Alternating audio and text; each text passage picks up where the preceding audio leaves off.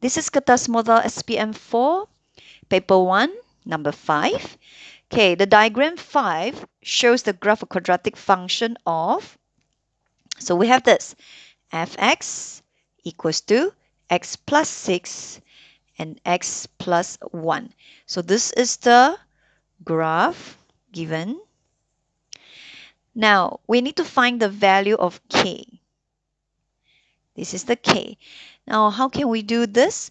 We can always find the x-intercept. Okay, we can always find the x-intercept. So how? So isn't it the x-intercept is at x-axis? So at x-axis, we know that the fx equals to 0, right? At x-axis, y equals to 0. So this whole thing, x plus 6, x plus 1 equals to 0. Therefore, x can be negative 6 or negative 1. So this is negative 6 and this is negative 1. Isn't it this part will be the minimum point? And since we know that quadratic graph is actually symmetrical,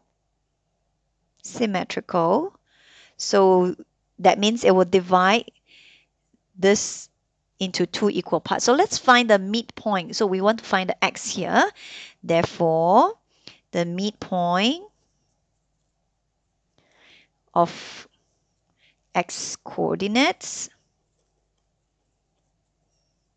that will be negative 6 plus negative 1. So it became negative 1 over 2. So we will have negative 3.5. Okay? So with that, if x coordinate equals to negative 3.5, so we want to find the k, the y value. Therefore, substitute the value of x, negative 3.5, into the function. Then we will have negative 3.5 plus 6, and then negative 3.5 plus 1. So with this, we use the calculator. Negative 3.5 plus 6 times with negative 3.5 plus 1.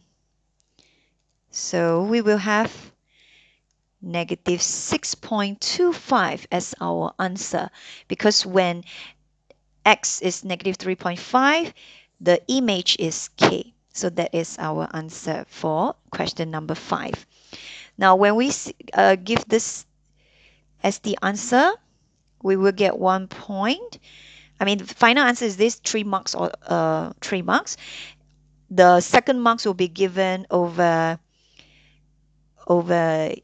here, okay, and the third marks will be from the midpoint. Now, of course, you have another solution that is using the completing the square. That one also can, okay.